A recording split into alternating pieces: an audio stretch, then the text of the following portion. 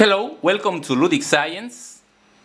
In this video we have a high voltage experiment, which is this little device that is a radioactive alpha particle detector.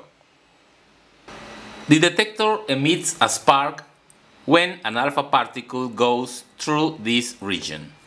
It is formed by a high voltage power supply, a cathode connected to the negative terminal, and these wires above, which are the anode, connected to the positive terminal.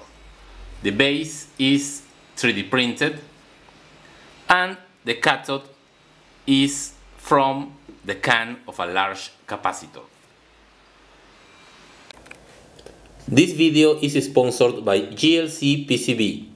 GLC PCB is a company that makes excellent quality PCBs at an unbeatable price. You can order boards online in minutes. After registration, upload your Gerber files, select the PCB properties, select the payment method, and place your order. Best price and quality for all your PCB needs.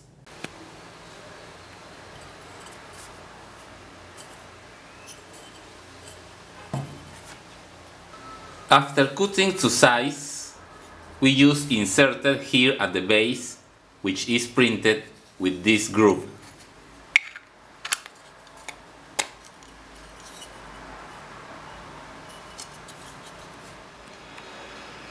This wire is for the connection of the negative high voltage, and I have added copper tape here in order to solder the wires for the positive high voltage. I will use this little high voltage power supply.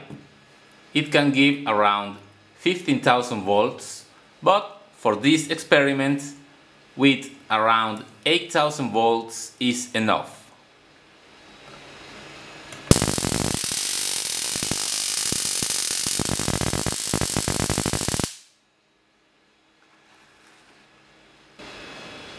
Here we can see the full system. The high voltage power supply is connected. The negative goes here to the cathode, and the positive terminal goes to the small wires that are above. This is very fine wire, size 42 AWG.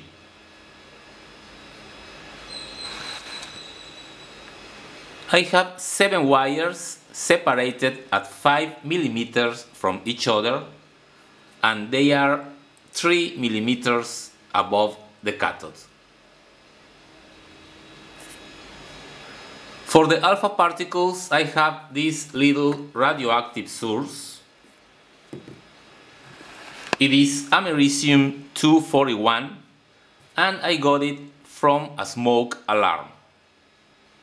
There is some type of smoke alarm, the ionization type, that use this small radioactive source. The radiation emitted by this source is not dangerous. It can be stopped by a piece of paper, so it cannot penetrate the human skin. It can cause damage if you eat it, but this is not my type of dinner.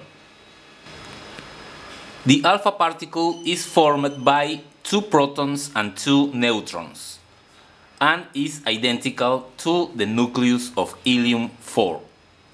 They are produced in nuclear reactions and in the radioactive decay of some elements, as in the case of our americium source.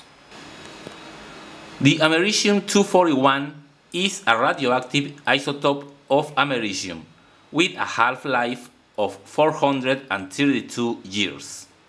As part of its radioactive decay, it emits alpha particles, which are the ones that we use in our experiment.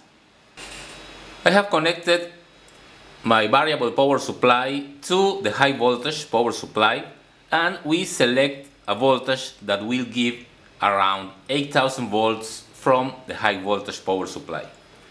This is a very high voltage, but not enough to make a spark jump from the wires to the cathode.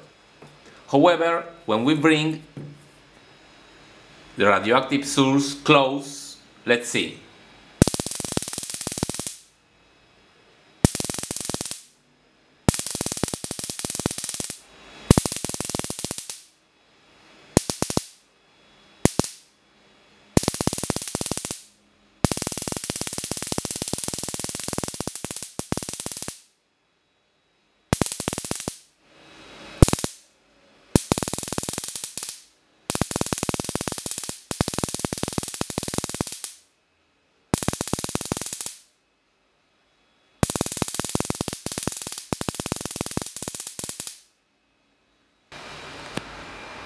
As we mentioned, alpha particles have a very small penetration depth.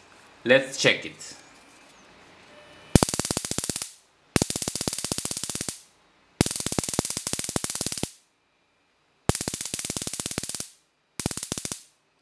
So, as you can see, they are not able to penetrate a thin piece of paper. Let's see how this device works. It is actually very simple. We have a very high voltage between the cathode, the base, and the small wires. But it is not enough to break the dielectric capacity of air. So the spark does not jump. But now, the alpha particles emitted by our source ionize the air when they pass. And ionized air is more conductive than normal air.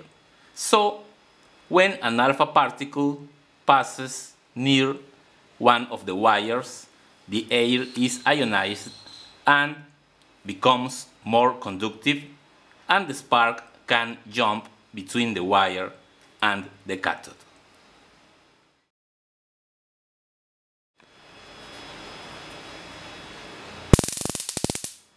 Okay, that's all for today. If you want to help me, please visit my Patreon page. Hope you liked the video and see you in the next one.